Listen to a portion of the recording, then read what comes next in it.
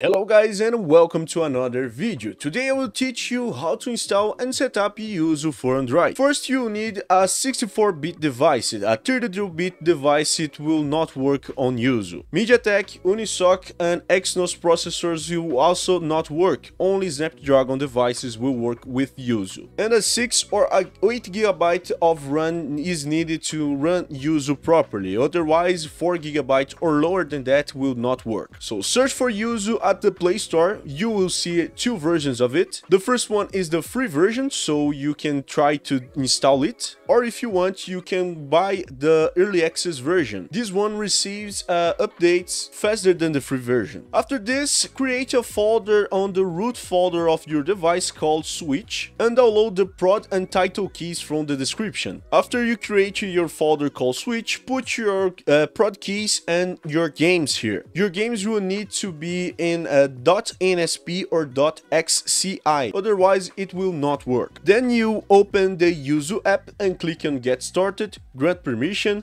allow all the time and next. Select keys, so you will search for your keys on your root folder. I have mine on my Switch folder, so just do this and Switch and prod keys, so this will successfully be installed.